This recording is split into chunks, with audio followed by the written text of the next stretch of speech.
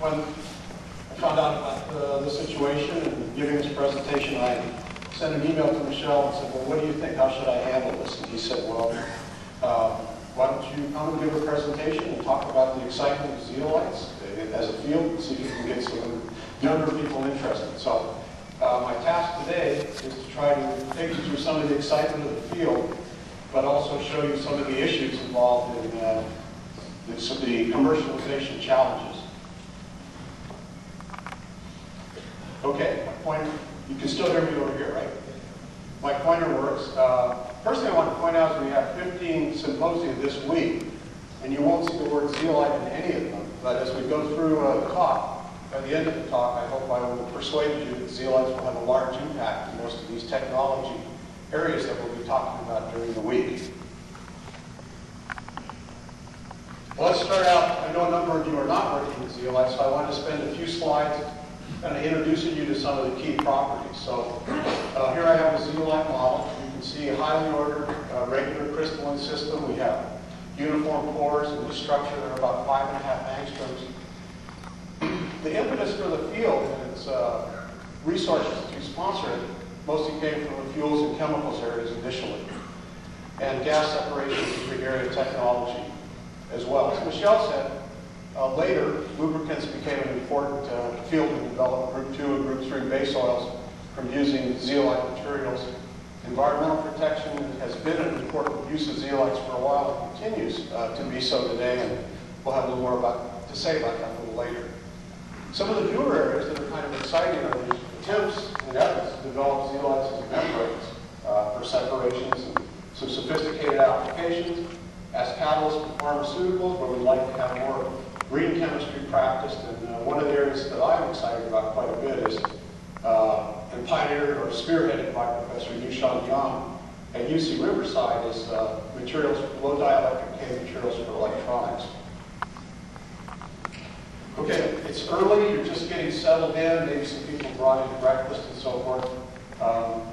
If you're not comfortable with roller coasters, maybe you change your situation a little here in terms of seating. But what I want to do is kind of take you through a ride through this particular zeolite structure and point out a couple of things having to do with acid sites and the fact that the zeolite materials are crystalline are not just simply an array of pores. In the earlier slide, I forgot to mention that as crystalline materials, we're looking at the points where the lines intersect are sites for tetrahedrous. So these are typically silica. Other elements can substitute, and we're not showing the larger oxygens that connect all of those points. Oops, let's go back.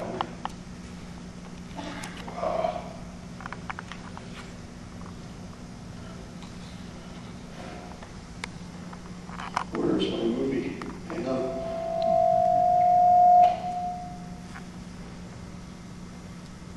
Okay, here we go. All right, so we're rotating the model, and you can see gas molecules are an adsorbent going through. And at some point, we're going to rotate, you're going to see a star. This shows we have these side pocket cups inside, so it's not just simply a zeolite with straight pores going through, and this can affect product selectivity as far as variables in transition states. So I can catch this before it goes too quickly. Okay. All right. So we've got one star on the outside, and that indicates we can have an acid site on the outer part of the crystal or at a pore mouth. And you'll see as we go into the zeolite crystal, we can also have acid sites that are inside. And as you can imagine, your catalytic selectivity and the types of reactions that you can carry out can change as a function of where your molecule encounters a site. Sites are created by having substitution for silica.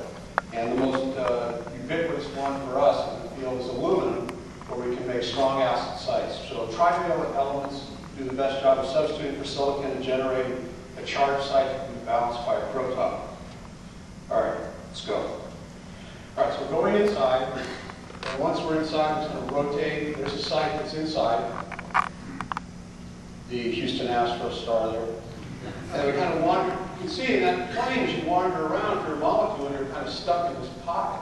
You actually have to drop down a level or go up a level to then get back out of the structure. So the structures have wonderful internal architecture that's complex, and that allows us to have the potential for all kinds of shape selectivity and